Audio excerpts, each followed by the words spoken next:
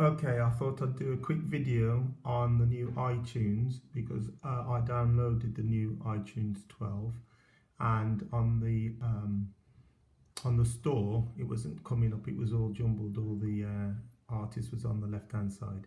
So this is a quick fix how to do it. First of all, open up your iTunes.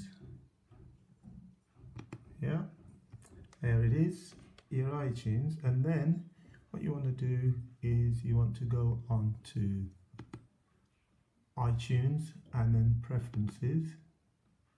Once you've done that, go on to advanced, and then if you go down here, I'll come closer, you see reset iTunes store cache, reset it, and then say OK, and then go on to your iTunes store, and there you have it.